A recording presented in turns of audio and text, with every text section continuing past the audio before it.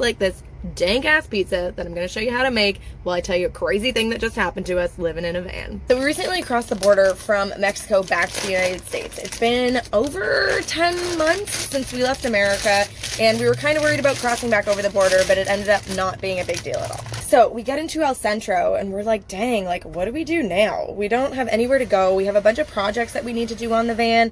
We're getting it ready to sell. So we wanted to like fix it up, de-Central America it, make it just look really nice. But we literally had nowhere to go. We know nobody in the area, and we're like, gosh, where are we gonna like find somewhere to do all these projects? We head over to our friendly neighborhood Home Depot, as you do when you have a project to do when you live in a van. We head inside, we buy a bunch of lumber. It's way too big. We're like, what are we gonna do? I actually just made a TikTok about that.